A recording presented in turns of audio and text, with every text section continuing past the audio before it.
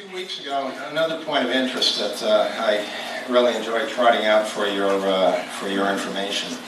A few weeks ago, an email included a link to a recording of a meeting of the Scarborough Town Council. Pretty dry stuff, I guess, although I'm sure there's plenty of excitement from time to time.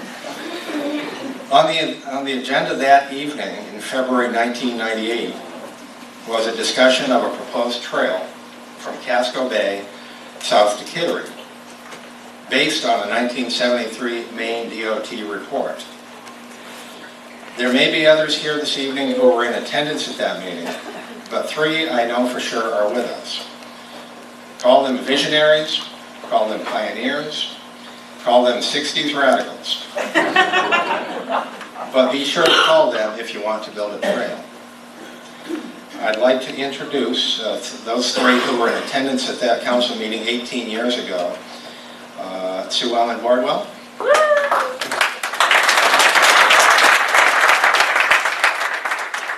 Tom Daly.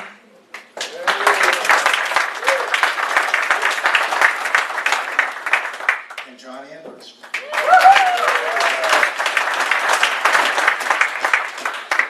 In one way or another, each of the three have been involved for 18 years, and see what they have wrought.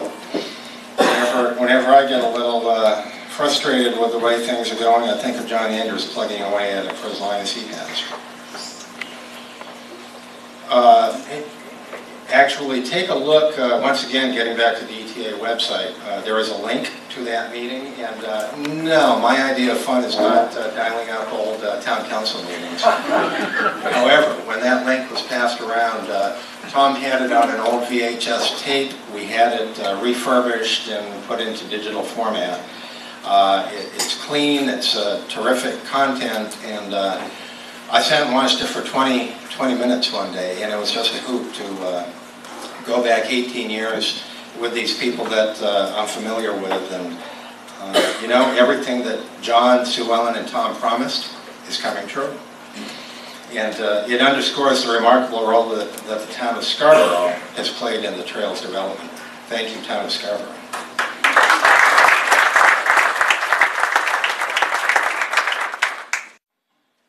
The fact that these three remain involved, I think, really underscores what the Eastern Trail effort has been about. People working together toward a goal that is benefiting others. It's benefiting local businesses. It's being used to sell houses. It is hosting events like MS benefits and triathlons and 5Ks. It is benefiting Maine's two most populous counties. It's another reason for visitors to come to Maine. It's a means of getting people up, outdoors, and moving. The Eastern Trail is a linear park that transcends town boundaries, linking hundreds of thousands of neighbors to each other. And you all are helping to make it happen. From the Eastern Trail Alliance to all our guests this evening, thank you very much. Closing the Gap is an exciting next step in the development of the Eastern Trail. A 1.6-mile section connecting South Portland to Scarborough is now the subject of a huge fundraising campaign. The ETA has jumped in by pledging $50,000 in matching funds. Donors provide a contribution to this worthwhile project, and the Eastern Trail Alliance will double it, up to $50,000. We don't have a basket to pass around this evening. Just want to remind you, however, that donations, as always, are gladly accepted. We have an iPad with a credit card swipe. iPad with credit card swipe. Okay then. So provisions have been made. Thank you, trustees. So talk to Carol, talk to Nancy, talk to Tim, and they can help you out. With us this evening to fill in more details about the Close the Gap campaign is Jim Tassie from the Bicycle Coalition of Maine. For those who don't know Jim, he started with the Bicycle Coalition in 2010 as the Education Director and was made Assistant Director in August of 2014. During Jim's time with the coalition, he has expanded and professionalized the education program, run in partnership with the Maine DOT, and brought mountain biking back into the coalition's program. He also developed, launched, and was the first director of the Community Spokes advocacy program. In 2015, Jim developed and launched the coalition's innovative demonstration project campaign, Imagine Bikes Here. He is a League of American Bicyclists League cycling instructor, an IMBA Level 1 certified mountain bike instructor, and trail designer, and a graduate of the Lift 360 Community Leadership Intensive. We invited Jim. Yes, all that's impressive, but we're familiar with Jim's level of buying into bicycling, of support for the bicycling community, and basically loving all things bicycle. I think you'll agree with me that Jim's level of excitement will get you too motivated to make your way to the iPad and the swipe feature. Bob Loker, what do you got? Motion to adjourn the annual business meeting. It's been moved to adjourn the annual business meeting. Joe has just seconded. Is there any conversation about that? All those in favor? Thank you, trustees. Bob, thanks for catching that. Before we get to Jim, just a little appetizer. And are we ready to take a look at our clip? Yes. Jimmy McCarthy, would you help me?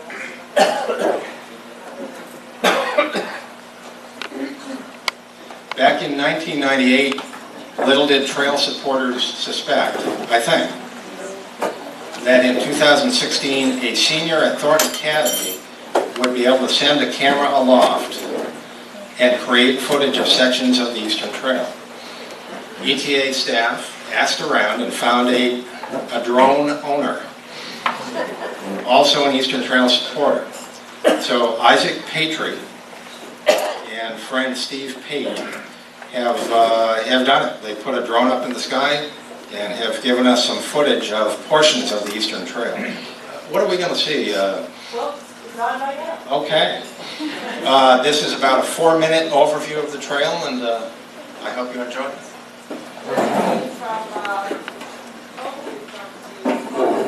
Microphone.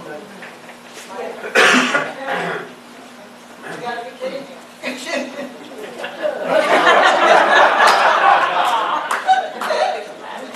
Okay.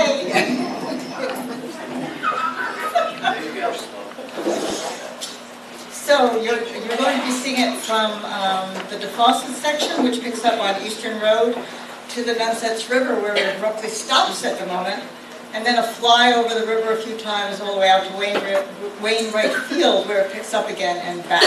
Anything else in there, Nancy? No, it's really. We have a senior from Thornton Academy Yes, who's yep. going to Worcester Polytech next year. He's very excited about it, and he and Steve decided to just volunteer their time, and they love the trail, and they wanted to get this done for us. So we thank them very much. Yeah, they wanted to. Steve and Isaac here? No, Steve made it, and Isaac had Right, I was going to say Isaac had a lacrosse game. So, for that, there you are.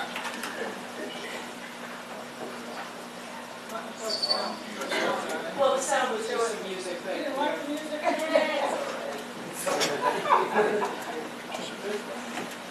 Shout out if you see your house. Yes.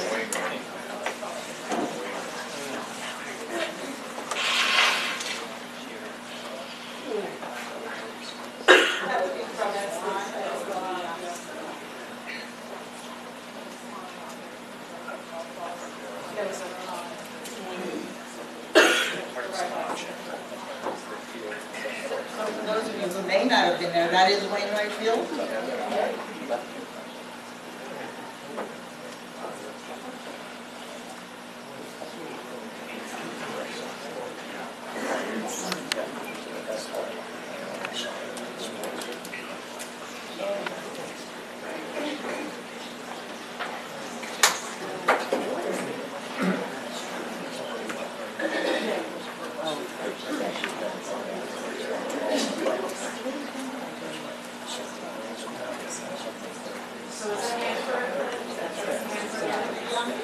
looks like Scarborough folks in the area. Does that look like Hannaford area? Yeah, There, right. no? Yes. And that would be gap number 1 over the river.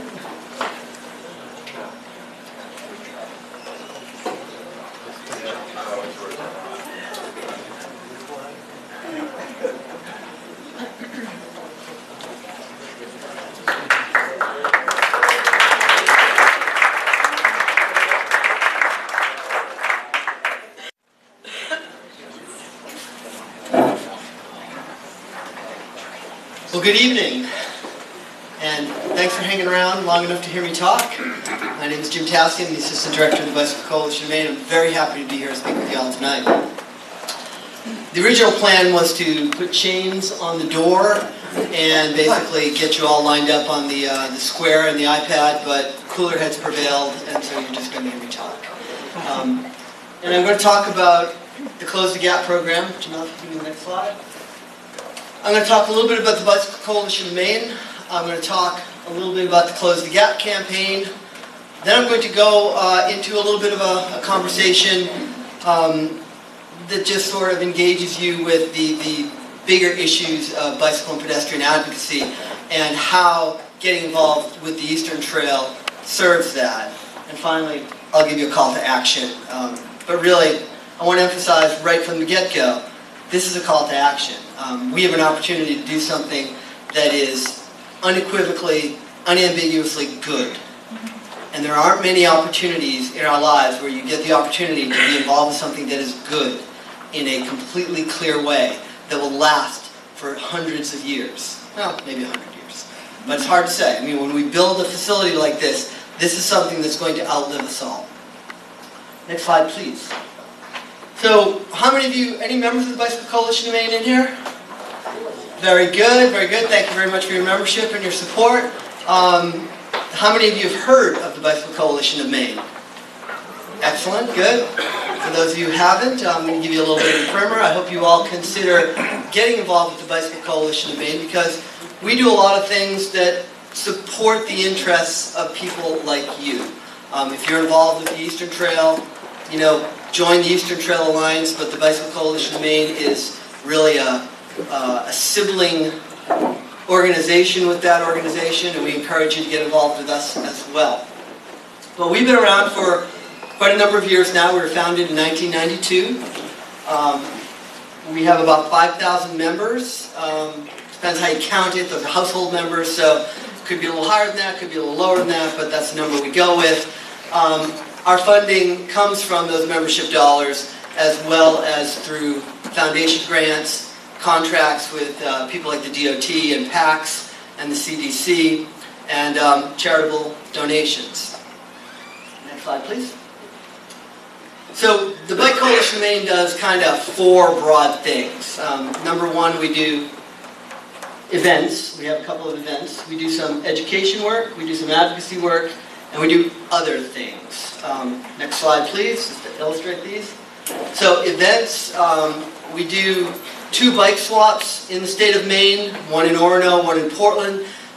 They're called bike swaps, but they're really used bike sales. They're gigantic events that give people the opportunity to purchase a bicycle at a reduced cost, get introduced to the sport, find a commuter vehicle, find something that gets them cheap transportation to get to work or to run errands or just for fun. Hugely successful, very popular events. We had our Portland one just a few weeks ago. Always a good time. If you've never been to one, I strongly urge you to check it out, see what you can find, and if you don't have any interest in buying a bicycle, you might have a bicycle in your garage or barn that you'd like to get rid of, and this is the perfect opportunity to do that. So keep it in mind for next year. We do it every year at the end of April. So the Orono one is 2 weeks before the end of April, and the Portland one is usually the last week of April. We have our women's ride coming right up. That's a ride that's based in Freeport. It is just what it sounds like. It is a women's ride. Men are welcome to come and volunteer, but you will not be permitted to ride in it. But it is a celebration of bicycling and the sisterhood of riders, and it's always a very popular and fun event that's based in Freeport. Our lobster ride comes up in July, and that is just a fantastic ride in a beautiful part of the state. It's based out of Rockland, and this year it's going to be based out of Camden, but it's in the kind of the upper mid-coast area.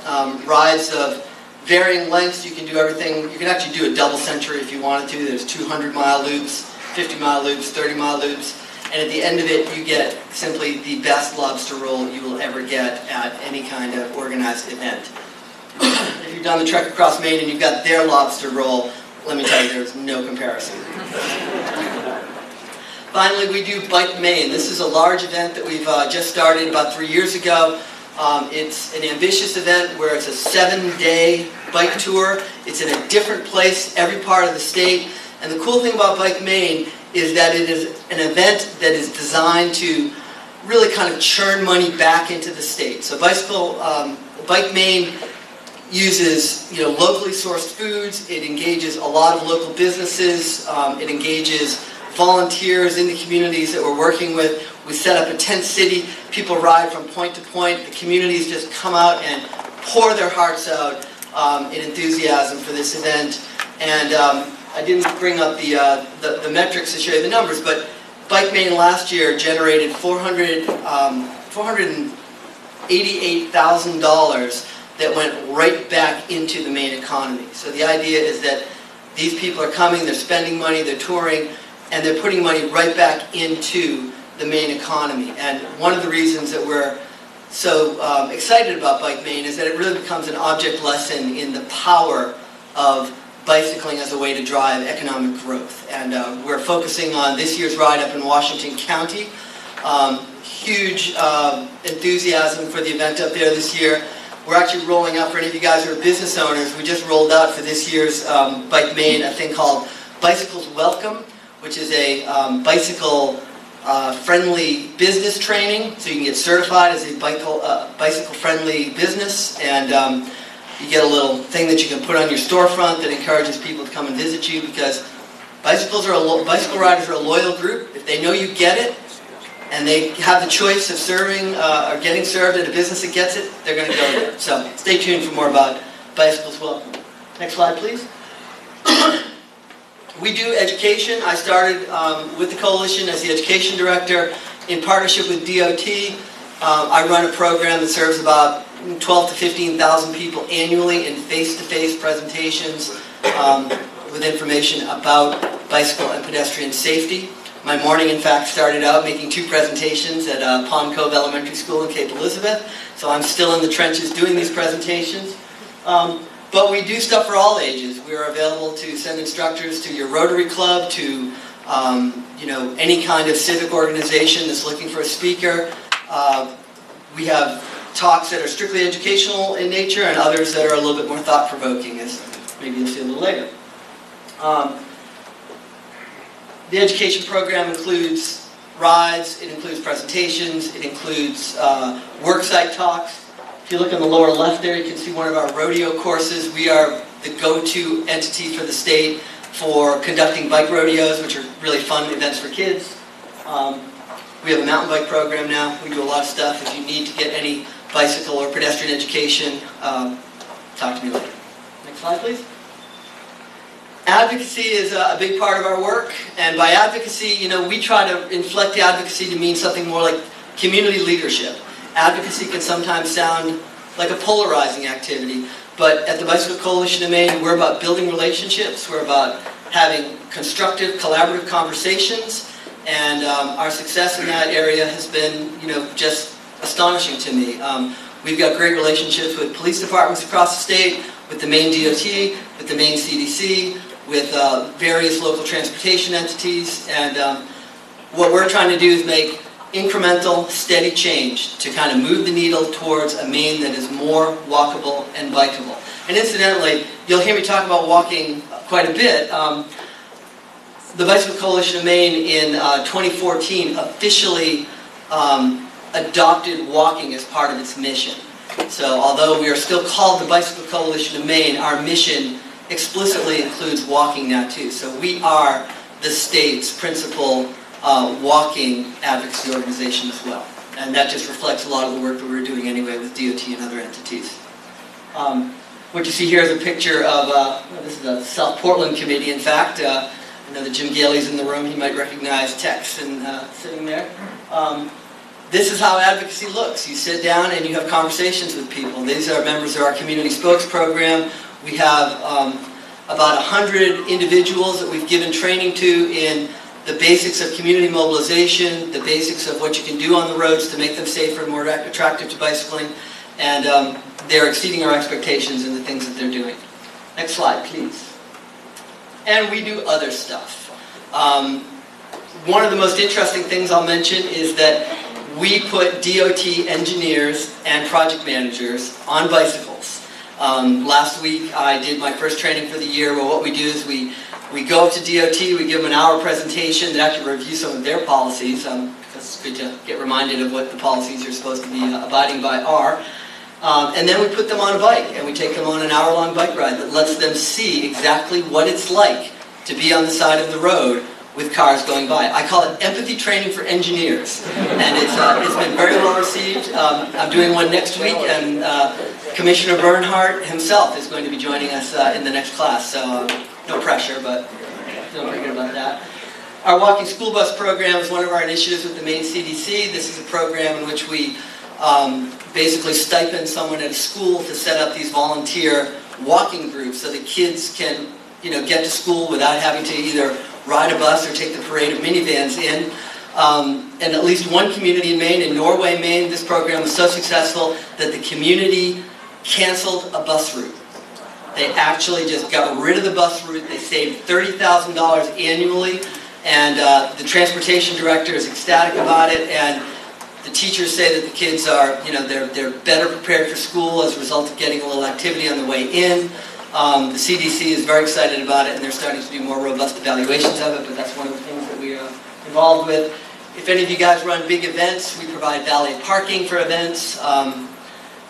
We do a lot of different things, and it's very exciting to work with the Bicycle Coalition of Maine. And under the other category, we do stuff like this. We're involved with the Eastern Trail. We do a lot of infrastructure work, whether it's reviewing plans and offering comments, or getting down in the trenches about efforts to really create better infrastructure in Maine that makes things more attractive and simple and easy and comfortable for walking and bicycling. Next slide. So I want to talk a little bit now about the Close the Gap campaign and about the Eastern Trail. And I'm assuming, as Bob is, all of you guys are aware of the Eastern Trail. And I think the thing about the Eastern Trail that's most interesting is that this is a trail that's not a local trail. I mean, it is a local trail, but it's also a regional trail. It's a state trail. It's a national trail. The Eastern Trail is really, just a little sliver of something that is much, much bigger. Next slide. So, on the national scale, the Eastern Trail is part of the East Coast Greenway. And the East Coast Greenway, how many of you have heard of the East Coast Greenway before? Okay, so most of you guys know about the Greenway. This is a trail that runs the length of the eastern seaboard, from Key West in Florida all the way to Calais. And it is an ambitious project that seeks to create a continuous route off-road the entire way.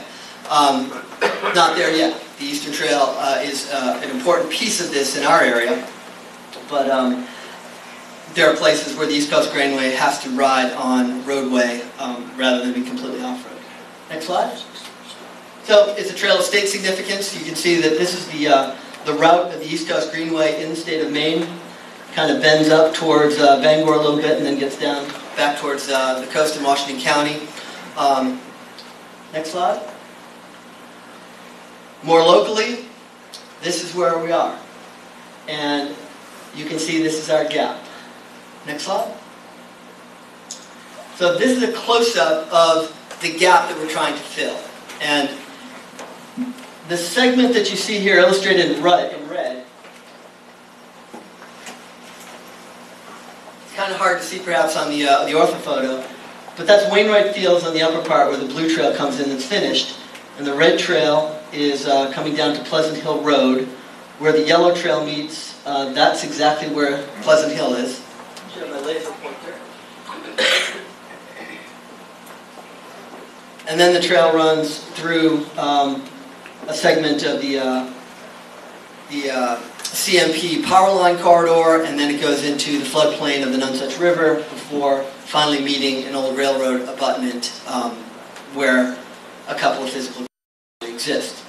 The red section that you see is slated for construction starting next year. The yellow section is really the piece that we're trying to pull together resources to make sure we can get it finished up on. Ah, thanks, Kim. Nice. So, Wainwright Field, Krebs Pond. This is Pleasant Hill right here, Pleasant Hill Road. This is the route that's going to take us to the Nonsuch River right here. This is the gap. Next slide, please. So, this is a substantial project. The two sections combined from Wainwright Field all the way to the Nonsuch River is coming in at about $3.8 million. The project is currently in its final design phase. Fundraising is underway. That's why one of the reasons why we're here tonight, to talk a little bit about that. Total raised so far is in the vicinity of $2.8 million. This includes some money that we got from DOT. Scarborough planner Dan Bacon and I were at a conference last fall. No, it was last spring. And we happened to bump into the chief engineer who had been telling of the DOT, and she had been telling us how enthusiastic the DOT was about getting the Eastern Trail finished. And we kind of pulled her aside and said, you know, we would probably be a lot more successful at fundraising if we had a letter that really spelled out the DOT commitment. And the DOT came through with a letter committing $1.5 million, which they then bumped up to $1.55 million. At that point, things began to happen. A number of the local transportation entities, most notably PACS, the Portland Area Comprehensive Transportation System, then committed another $650,000. I've got a slide that talks about the specific funders, but that letter from DOT really made a difference in getting us going. So the upshot of it is that we've raised about $2.8 million of $3.8 million. So we've got about one to go, but urgency is growing. Basically, we need to have this money raised by the end of this year. We don't have to have it in hand, but we have to have it at least committed. And we're talking with private donors, with corporations, with individuals, in order to come up with the funds to get this critical piece of roadway trail finished. And what we're telling people is that, you know, I mean, what a boon for a corporation to associate itself with a trail of this level of significance. And we've got some good interest in some substantial donations to the trail, but the commitments aren't formalized and final yet. So we're hustling hard to see what we can line up. Next slide. So one of the interesting things about the funding mechanism for the Eastern Trail, or for this segment of the Eastern Trail, is that due to the way in which the DOT and PACS and the feds really work, for every 20 bucks that we raise, we can get 80. So it's an incredible opportunity for us to get, you know, basically $80 for every 20 that's donated. So if you ever wanted to stretch your money, this is an opportunity to really, you know, get a lot of bang for your buck, because again, you're getting, you know, 80% on a 20% donation. So the math works out to things like if we raise $250,000, we release $1.6 million in federal funding. $520,000 releases $2.6 million in federal funding. So it's really important that we raise cash so that we can leverage those cash dollars to get that 80% match from the feds. I'd like to mention as well that a number of local construction companies, including Scarborough and Shaw, are very interested and involved in the project, and one of the things we're working on with those guys are ways in which they could provide in-kind donations and contribute to the project in ways in addition to cash. And Scarborough in particular has been kind of interested in perhaps doing some bridge fabrication for us, and that would bring the cost down. We're working this stuff out. A lot of moving parts here, but we're very excited about the interest of these corporations in Maine in this project. So as I mentioned, Maine DOT's down for $1.55 million. PACS is in for $650,000. Towns and small donations are over $217,000.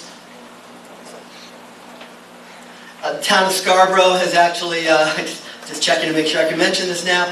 The town of Scarborough, just I guess last week, committed $217,000 to this project, which is a big part of it.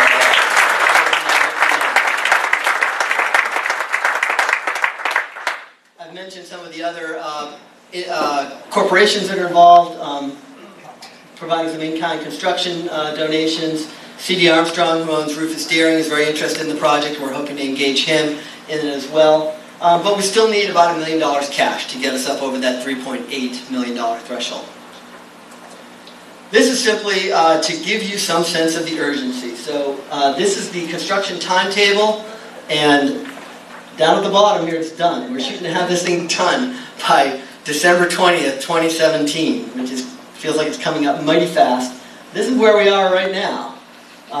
So we're, a good third of the way through our timetable, and we need to have the commitment for the additional $1 million by here.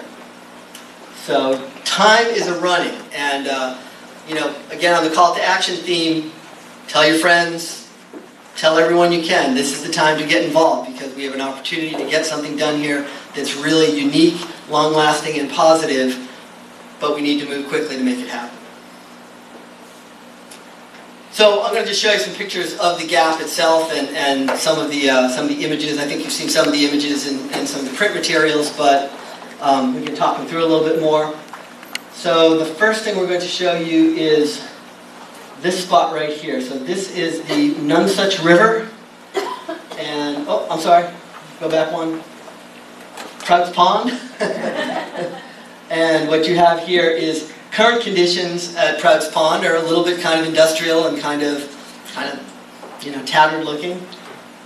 We're envisioning a beautiful 8 to 10 foot wide trail with a stone dust finish, as you've seen other places in the Eastern Trail, that would make for a beautiful walk or ride along Trout's Pond. Here's the Nonsuch River. Next slide. This is what it looks like now. If you've ever gone out to the end of the Eastern Trail on the far eastern end of Eastern Trail Road, you eventually come to this railroad abutment, and it's ready for a bridge. It just doesn't have one. Next slide. This is the preliminary design for the bridge that is being conceived of that would bridge that gap in the Nonsuch River abutments. And this is a photo simulation of what it might look like to actually be able to run, walk, do whatever you want to get over the Nonsuch River Bridge. And I like the little guy in the kayak down there. Next slide, please. So the big nut in this particular project is right here. So this is the Pan Am rail line. Hannaford's parking lot is, I think, about right here.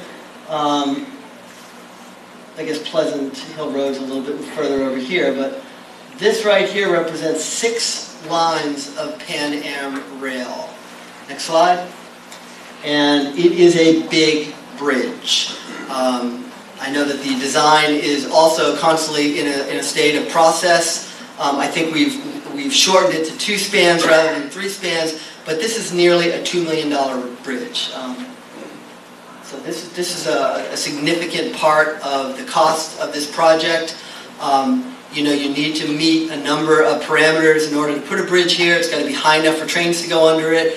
It's got to be wide enough so that it meets ADA standards, so that it's possible to push a wheelchair up it safely and comfortably.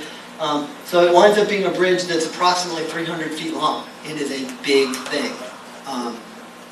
Next slide. But it would really improve the overall theme. Here's what we have right now. And here you can see a photo simulation of what the bridge might look like in place. And that would be a fantastic thing. You'd be able to come off Pleasant Hill Road, you'd go down a bit of CMP corridor, you'd get on this bridge, you'd go over the bridge, and then you'd be finding a trail that would wind its way to that Nonsuch River Bridge. So, what should we do? Well, contribute to the Eastern Trails Close the Gap campaign now. I still think that the chains on the door would work. But, tell your friends to contribute. I mean, this is the opportunity. I mean, you know, you guys in this room have a tremendous amount of power. You have networks. Talk to your friends. Tell them about this opportunity. You know, if you can't write a big check, a lot of small checks can really make this happen. But we all need to pull together and make this happen. If we're all pulling in the same direction and there's good momentum, great things can happen. Talk to local businesses that might be interested in getting involved in this effort. They will, you know, again, they don't have to write a check for $500,000, but every bit is going to help us get to that goal of $1 million by the end of November this year. So now I want to talk about cars. And I want to talk about cars because I am not here merely to inform, but also to, I don't want to call it provoke, but I'll say provoke. I'm here to get you to think a little bit more. And one of the interesting things about the Eastern Trail is that getting involved with it is going to provide us with an opportunity to make a statement about how we as Americans and we as Mainers prioritize transportation funding. So, think about the place of the car in American culture. Next slide. We love cars. How many of you own more than one car? I'm a 2-car owner. I have been a 3-car owner. I have a Sienna minivan. I'm not shy to say that I love my minivan. And anyone who disses a minivan has never owned a minivan. Because minivans rock. They are giant toy boxes. They are awesome. Next slide. Yeah, they're transportation, but they're more.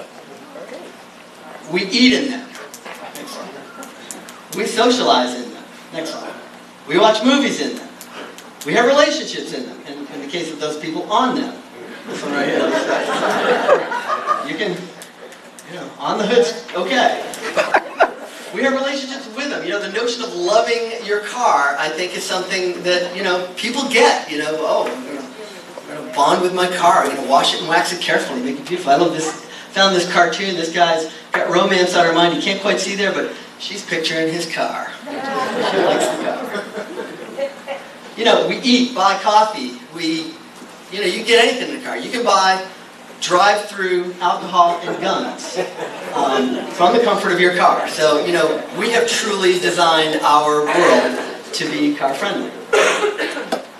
I would argue that cars are really a part of American mythology at this point. I mean, they've replaced the cowboy's horse as the vehicle of independence, of, you know, rugged individualism. Our cars are the freedom machines, and totally wrapped up in the notion of who we are as Americans. You know, personal mobility, freedom, good stuff. Wrapped in the American flag. Next slide. You know, and from the moment we're kids, we're really conditioned to look forward to the moment that we're drivers. How many of you guys had some kind of toy car when you grew up? Right? Girls too? You know, no one had the Barbie stuff? The Barbie cars? Next slide. They're out there, you know, the Barbie cars. And my sister had this cool little VW van, you know, Barbie could ride around it. But, you know, we give kids car toys because it's what we do. You know, we're all aspiring to be drivers when we're kids. I was just dealing with a bunch of 2nd and 3rd graders this morning, and as part of our education presentation, we talk about how, you know, riding a bike is like driving a car. You have to follow all the same rules. And I tell the kids, today's your first day of driver's ed. And they're like, whoa, really? Awesome. And, you know, they're excited about that. I mean, everyone's looking forward to the day they get their driver's license. Next slide. Hot Wheels. I had to dig up some vintage pictures of Hot Wheels. I had that Hot Wheel. I had that one. That was a cool Hot Wheel. But, you know, car toys are everywhere. Next slide. This one. I mean, these guys are like you can picture their parents just by looking at these kids. You know, they're like, and let's be honest. If I was that age and I had that toy, I would have loved it. I would have been all over it. But that's fine. You can go to the next one. But I want to point out that, you know, all this love for cars has some real downsides. You know, we pay considerable social costs for our love affair with the car. And I want you to think about that for a second. So, what are some of the downsides? of the American infatuation with the car. Dependence on foreign oil. We have to do business with people in parts of the world where they don't particularly like us. And we wind up having fights over there. The loss of a national public transit system. I mean, I bumped this one up because this one really hurts me. I miss trains. I never lived in a place that really had train access. I've been to Europe, I've taken some trains in the US from time to time. Train travel is amazing. And with the advent of the automobile, the train systems that we had essentially evaporated. How many of you guys know the movie Who Framed Roger Rabbit? Right? So watch that movie again because the subtext of that movie, the bad guy in that movie is about killing mass transit and substituting in the car. It's an interesting kind of dimension to that movie that you don't think about, but next time you see it, next time it's on, pay a little bit more attention to it. Next slide. So, does anyone know what these are? This is the interurban trolley that existed in Maine. So, prior to about 1930, Maine was laced with trolley tracks. You could ride, I could have probably taken a trolley to here, back in the day. So the interurban trolley line, this is the Lewiston to Portland car, the Narcissus. These were electric cars that ran all over the region. Next slide. And when I say all over the region, I mean like, Waterville is up there. You got, it's kind of a weird map, Augusta's right here. Brunswick's right here. Lewiston's right here. Portland's right here. Cape Elizabeth is right here. All connected by trolley. All connected by mass transit. I mean, it didn't get you necessarily door to door, but the mobility that was achievable without having to hop in a car was tremendous. But our dependence on the car not only has withered away, the interurban trolley line, it's really kind of impeded our progress towards a robust passenger rail system currently. So, bullet trains, they exist other places. Next slide. So, not a great slide here, but this shows you the high-speed network in Europe. And if you got a little closer, you'd see this is completely laced with all kinds of tracks. High-speed rail that'll go over 100 miles per hour. You can get from, I was in Lucca to Milan in Italy, which is, would take you, I don't know, 5 6 hours by car. You can do it in like 3 hours on train. And you get on that train and it's just zoom. Next slide. In contrast, this is the American network. Looks pretty good, right? Well, the only part that's done is right there. That blue piece. That's the only high-speed passenger rail network that's existing in the United States right now. And our dependence on cars is one of the things that has choked the development of that system because our resources don't go there. Next slide. Congestion on the roads. We all know about that. Obesity. So one of the things you might not think about is the way in which our dependence on the automobile is actually driving the obesity epidemic. And the obesity epidemic is going to cost us billions. I used to work in public health, and we, saw studies all the time, and the projections about what it's going to cost to take care of people with diabetes and obesity-related illnesses are just going to be astonishing and catastrophic and potentially damaging to our economy. So these next slides we're going to go through pretty quick because this is next slide. Oh, this is just a fun one. This one, I like it. This one, the bicycle here says, this one runs on fat and saves you money. This one runs on money and makes you fat. Next slide. So, has anyone seen these slides before? These are slides that indicate the growth of the obesity epidemic in the United States. And this slide, the first one here is 1990. And at this point, people who are obese, which is, a BMI over 30, call it 30 pounds overweight, roughly, for most average people. Only about 10 to 14% of the population of the United States at that point was obese. So just give me just start clicking. So watch what happens here. So the blue here, stop a second. So at this point, the darker blue indicates, so now it's about 19% of the population. So we're getting to the point where it's about, almost 1 in 5 is, obese. Keep going. Okay, keep going, keep going. We're only in 1997. Okay, so at this point, where you start seeing the yellow, we're getting to a point where 1 in 5 to 1 in 4% of the population is obese. Keep going. So when we get to 2000, they actually have to get to the point where they have this number. So a new color that indicates when we're like 1 in 3 people are obese. And by the time we get to 2009, that's the last slide, so pop back one, you can see that a good part of the United States has an obesity problem. And you might say, big deal. But the costs of treating the people who have illnesses related to obesity is going to be quite expensive and, as I said, potentially devastating. But it's all part of a cultural outcome that is related to our dependence on the car. We drive everywhere. We don't want to walk. We don't want to ride. We want to use motors to get everywhere. And our dependence on motors to get around is making us, quite literally sick. Pollution. Everyone talks about cars and pollution. There's a gratuitous slide of industrial, next one. There you go, industrial pollution. Some of it's car stuff, some of it's the industries that promote cars and produce cars.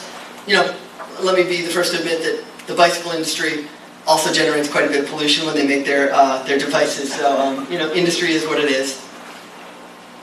Personal debt. Cars are expensive. I dug around a little bit, so for a very average car, you're spending approximately, $8,700 per year after, the ownership, the depreciation of the costs, the insurance, the fuel, the maintenance. This is from AAA. This is AAA saying this. The average cost of owning a car in the United States right now is about $8,700 per year. That's a chunk of change. Personal injury. Cars are lethal. Next slide. So in 2014, about 33,000 people died on the roads. About 16% of those people were walkers or bicyclists. Not so bad. This is the thing that's interesting, and this is really what I want to drive home as my point. 2% of the funding that goes to transportation goes to walking and biking. The rest of it is going, to cars. A chunk of it goes to trains for sure and other transportation, but a lot of it is going to maintain the automotive system. And go back one. I just want to point out that, if the bike ped world got 16% of, the transportation budget, which would reflect the number of people, the percentage of people killed on the roads in those modes, we would be fine. I mean, that amount of money would create a world-class bike ped system in the United States. But we're not there yet. Next slide. So, these are easy ones to talk about: oil, obesity, pollution, whatever. But there's some other things about dependence on the car that maybe you haven't thought about. So, the thing about the car is that our dependence on it has resulted in a landscape that supports it and enables it and really does little else. Next slide. So look at this picture. I don't know how well you can see this, but can you see that little line right there? Let me see the next picture. I think it's better. This is a better one. This is Freeport, incidentally. So what do you see going on here? What do you think caused that? People walking. They call these desire lines. They call these goat paths sometimes. But what they really are they're places that indicate that people walk along this road. A lot of people walk along this road. But there's no accommodation for them. That road is incomplete. That road is really only designed for cars, and it overlooks the fact that other people are using that road who are not in cars. Next slide. Another slide. Another slide. So, we've kind of made the decision in our transportation allocations that the most important thing is supporting cars. And a lot of our energy goes to designing roads, and really, it's almost like we've designed the world to say that cars are the priority mode. They're the most important thing. Whenever you go to a place and you don't see sidewalks in a place where you're like, well, how am I supposed to walk here? That is a vestige of that attitude, which is starting, I will say, to give way a little bit, because people are realizing, you know, hey, it's nice to get out of your car and walk around. You know, when you go on vacation, you're not really picking it on the basis of how convenient it is to drive. You're going someplace where you can stop, get out of the car, and have a little fun. So the problem is that when we don't think about other modes, we wind up with roads that are incomplete and not comfortable to ride on. Excellent. This poor guy pushing a couple kids on the edge of a road in his shoulder. Excellent. This is my wife. This is on Shore Road in Cape Elizabeth. This was actually an image that we used to actually make a change, because now in Cape Elizabeth there is a pathway that runs right here, the Shore Road pathway. And big thanks to DOT for funding and supporting that. And we had a similar kind of fundraising campaign to make that happen. But prior to that, this road was quite a challenge to walk on. You see here's a bike coming, so 2 cars, a bike, and a pedestrian here. What do? It's an incomplete road. And you'll hear about the Bicycle Coalition of Maine talking a lot about complete streets. Complete streets simply means all modes are thought about and accommodated. It doesn't mean everyone gets a bike path or a sidewalk. It means that everyone is accommodated somehow. This road's not quite there. Next slide. Kids walking home from school. No place to go. Next slide. This is Rutland, Vermont, actually, where I used to live. This is kind of a joke. This is what the sidewalks look like. Next.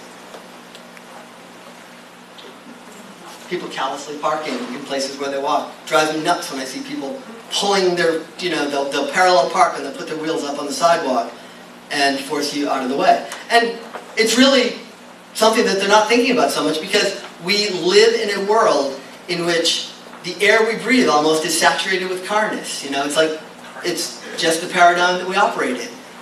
Next slide. So all of these pictures are what happens if we don't think beyond the car. Next slide. And so the big question is, what does this have to do with the Eastern Trail?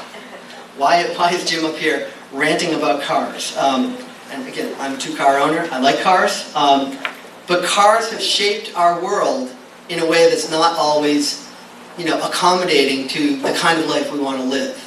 And the cool thing about the Eastern Trail is that by supporting the Eastern Trail, we get the opportunity to make a gesture in support of a different paradigm. We get to imagine a place where walking and biking and being out of your car and in a natural landscape, has the importance and value that it should.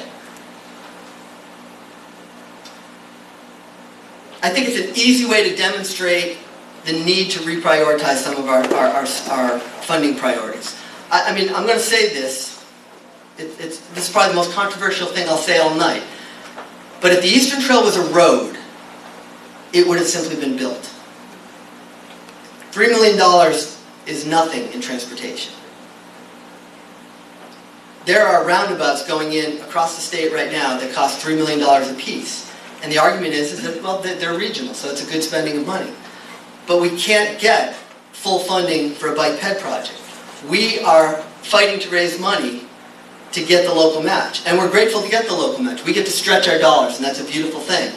But in the long run, the long game that the Bicycle Coalition of Maine is playing, and the long game that the Eastern Trail is playing, is ultimately to get the people who are making decisions about transportation funding to think, why that asymmetry? Why that systemic difference? Why can't we simply build facilities like the Eastern Trail outright? Because they are valuable. They drive economic activity. They promote health. They provide people with the opportunity to connect with their environment and the beautiful Maine landscape. So we need to build the Eastern Trail to tell the powers that be that we need more things like the Eastern Trail. So, we're back to what should you do today? Did I mention that we have an iPad with a square? This is your opportunity. We need to support the Eastern Trail. You need to get your friends to support the Eastern Trail. You need to get business owners that you know to support the Eastern Trail. We need to close this gap. We need to make a statement that transportation dollars spent on things like the Eastern Trail is money well spent for the local economy, the regional economy, for the state economy, for the national economy. If you want to send me a hate email, I can be reached at jim@bikemaine.org. Thank you so much for listening to me tonight.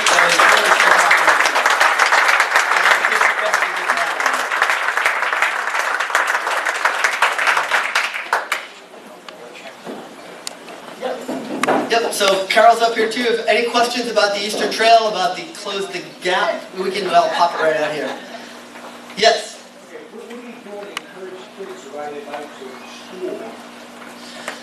Well, so the Bicycle Coalition of Maine, we run the Safe Routes to School program in partnership with the Maine DOT.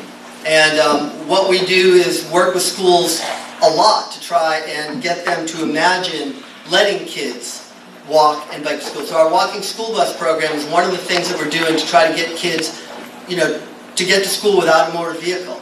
And one of the interesting bonuses of it is that we're hearing from we ran an experiment in Portland, and people are now saying it's okay for the kids to walk to school. The stranger danger issue is not as bad as we thought. Kids can do it. And the kids are actually learning road skills, and so as the parents get more confident seeing them do it, you know, more kids are walking to school. Biking to school, still pushing on that a little bit. You might be surprised to know that a lot of schools across Maine actually have policies that explicitly say you cannot walk or ride to school. So one of the things that the Safe Routes team and I do is work with these schools to try and get them to revise those policies. We provide them with education. Sometimes we'll actually provide guided rides and do some leadership to encourage the kids to imagine doing it. We set up bike trainings and volunteer groups led, you know, to lead kids to school. We're pushing on that front as hard as we can. If you're call a school bus, they stop and make two shoots, they stop and make it, you know, let them walk. One way they'll do something. Drives me nuts. But the answer to that, it's a policy question. It's a policy issue because the school policy is that they want to have control of the kid from the moment they leave the stairs to the moment they enter the school.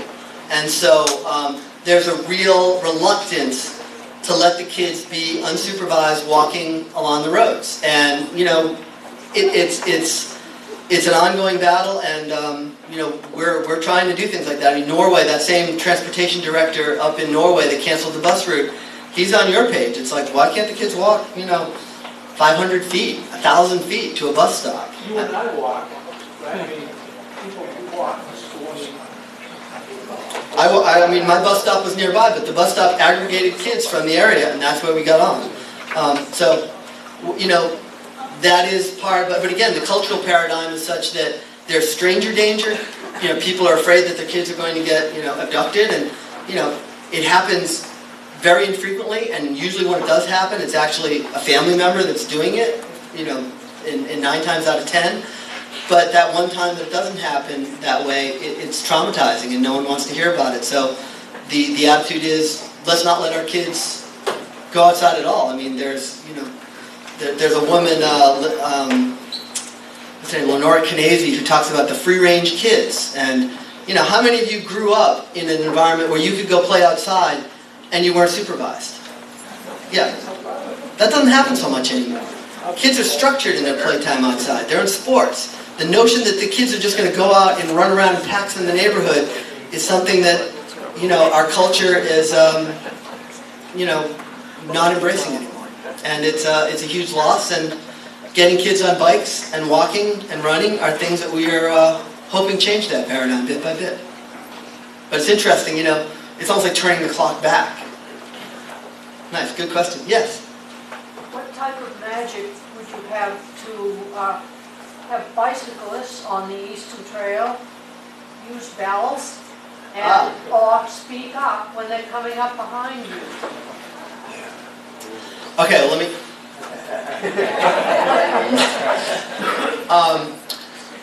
you know, that's a problem too. I mean, so I tell people, every misbehaving bicyclist in the state, blame on me. So now, if you know, so it's all my fault. I'm trying to educate them more.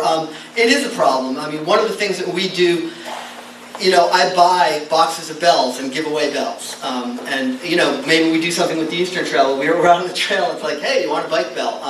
It's one of the things that I do have some funds to buy safety resources for. And as part of our trainings, whenever we're actually educating people about how to ride bikes, we always tell them to ring a bell or make some sort of verbal alarm before you overtake. On the Casco Bay Bridge, you might have seen the signs that now say, when you go on the side path, which was designed as a sidewalk, but again, kind of an oversight on the part of the bridge designers. They didn't actually put in any kind of bike trail at all, any kind of bike accommodation. I don't even think they had a sidewalk on it.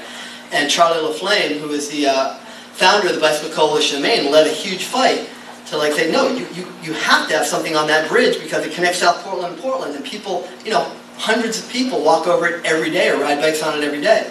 But the sign that's on there actually says, please ring a bell or verbalize that you're coming before you overtake people. And that was a sign that the Bicycle Coalition of Maine was involved with, along with some folks from the city of South Portland, to try and solve a problem that was, tough. More to say on that? I do. Yeah. I do, and along the Eastern Trail too, we have added, besides the signs that are in our kiosk, we have added signs at each road crossing, politely asking you to honor the rules of the trail, announce that where you're riding, keep your dogs on the leash, etc. And unfortunately, there's always that few that spoil it for the many, so I think that we are all facing the same battle with it. When you're out there, call out to those that aren't doing it, and I get them, and email me more at info@easterntrail.org if there's an offender on it. We really try to track them down. The Eastern Trail, once it's built, has the local municipalities, some municipalities actually patrol it on bike during the summer months to try to control some of that, so keep telling us about it, and we'll keep trying. And model good behavior. When you're out there yourself, conspicuously model what you should do. You have a mirror, sometimes you can see them unless they're going 25 miles an hour.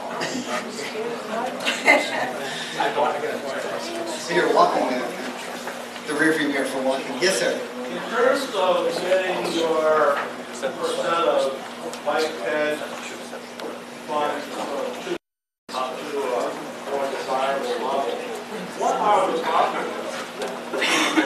I've asked the question a few times, and a lot of people will say evil construction companies that lobby the legislatures and the politicians and bureaucrats, but these so-called evil construction companies are the same companies that are going to build your bridge, I mean, why can't you get in with find a real champion among the construction industry? Well, and that's beginning to happen. I mean, so national studies show that bike ped projects actually create more jobs than bigger road projects. They require more hand labor. They require more people out of machines doing some raking and digging. So they're great for business. I don't know, in terms of cost, whether that is a disincentive for the businesses that they have to pay more labor charges.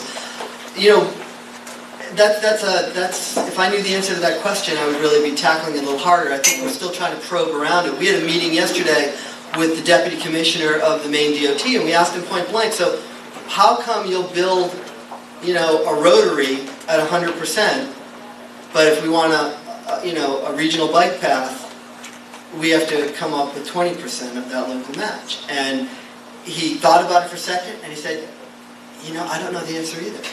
So I think what you're dealing with, it's tradition. It's the paradigm that we live in, and I think the more that we talk about the need to make that fundamental change, the more likely we are to see that change happen. So, I feel optimistic that given time, at least in the Northeast, I think that people are getting it, but, there's just a belief that these sorts of things aren't essential transportation. They're amenities, they're luxuries, and I vehemently disagree with that. I think they are quality of life components that are part of a complete transportation system. So I don't have a great answer to that, but we're working on trying to figure that one out. I have a question. Way back there, Molly. Yes. So going back to the slide that had the timeline, which was the ambitious goal to have the Scarborough Gap complete by December 2017, which is awesome.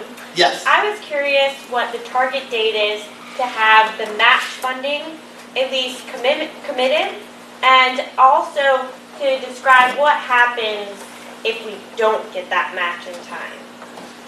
I'm going to take the second question first. Failure is not an option. We Okay. lock the doors. That's right. Nancy, chain the doors. We are. So the commitments really need to be in place by December 2016. Okay. So we're hustling right now to try and come up with those commitments. You know, it remains to be seen what will happen if that is not achieved. You know, a good part of me believes that we're going to be able to sell DOT on the notion of, hey, this is this trail of, you know, national, state, and local significance, and you know, thanks, but we might need more help. But really, that's not a good option. The option that's best is for us to raise the money and be successful and be able to get the 80% match for our 20% share. And so that's why we're pushing hard.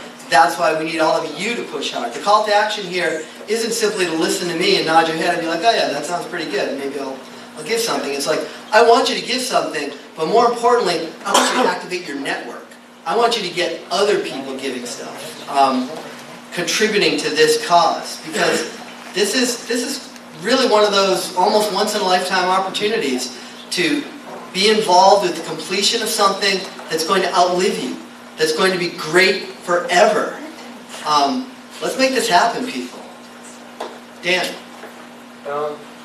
Two questions and a recommendation. One, the question is the 80-20 funding scheme related to the money that's already been raised or the money that needs to be raised?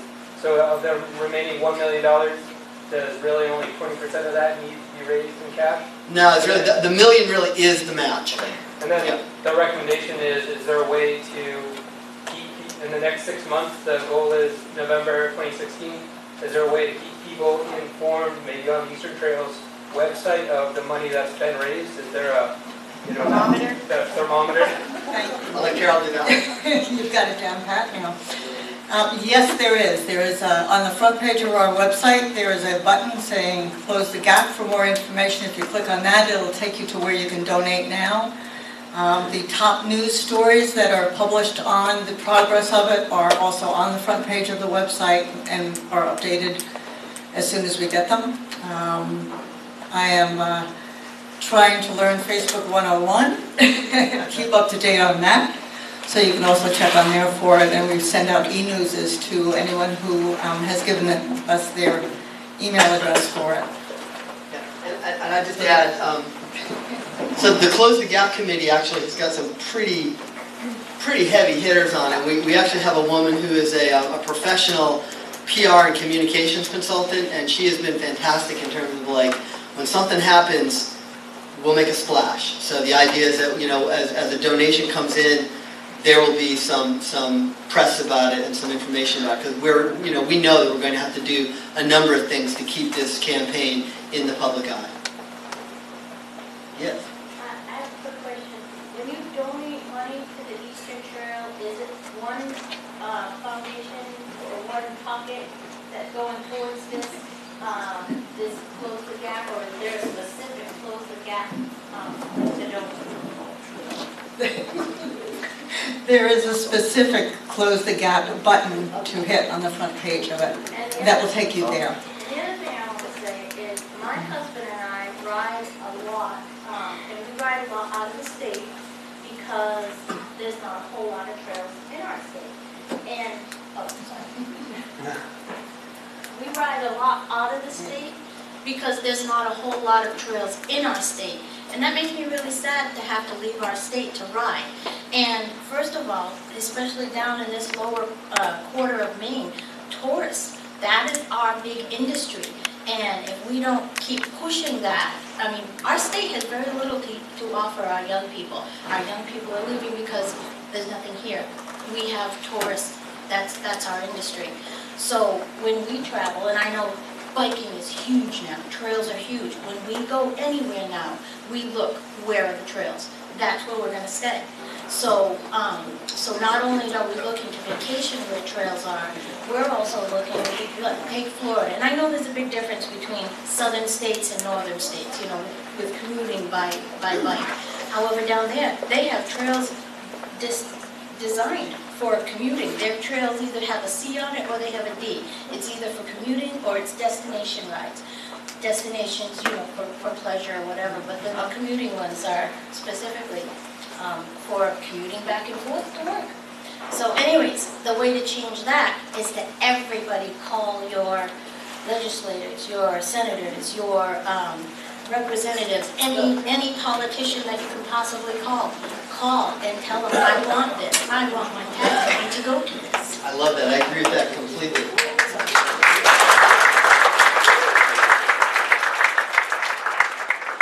And that would be Kim, one of our great hosts for tonight, so thank you, Kim. They actually,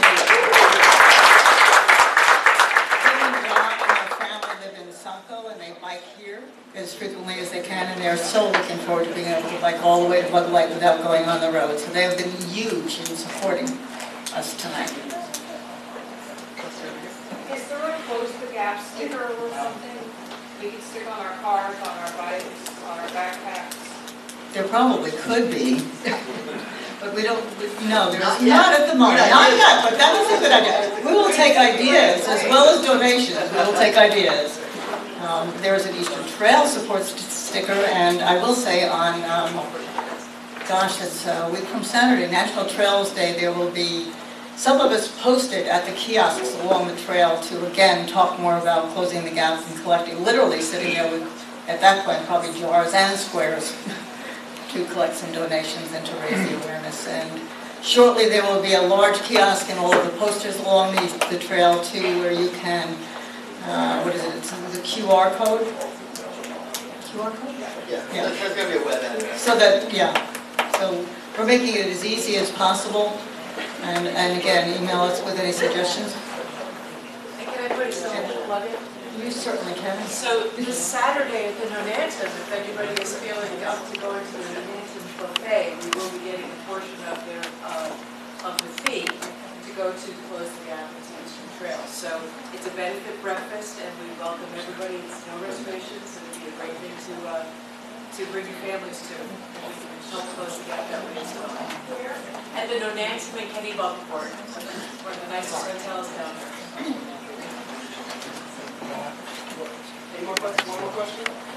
In making a contribution, is there an option to pledge an amount to be paid over 2 or 3 years or whatever, to spread it out a little bit, or is that too much of a bookkeeping issue to think about? We can, I was just going to say, we can deal with that. We can certainly deal with that. There are pledge cards on your table. Please feel free to take them with you. Hand them to us on your way out. We will take your money any way you want to give it. But that's actually one of the things we're thinking about for the corporate donations as well, that they would be able to, you know, structure their give so that, you know, right now, a lot of corporations have already done their charitable giving for the year. We're hoping to get a commitment for the next year, and it might even be, you know, just phased somehow. So yes, we can make that. And that would count towards the money that you need to get the match. The cash donations are what are going to count. Yeah, the commitment, if the commitment exists, the project will go forward.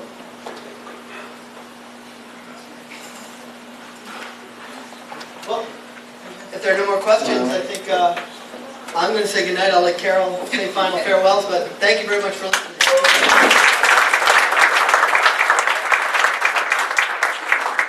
Thank you all very much.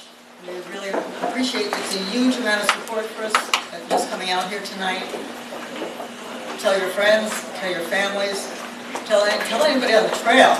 I actually, one closing story, I was standing on the trail one day watching construction be completed, and an individual passed me and said, when are you going to close that gap? And I said, as soon as we get the funding for it. And it was a nice circumstance, and a half an hour later, this individual had committed to a $2,500 donation. So you just never know you're going to be on that trail. Tell everybody.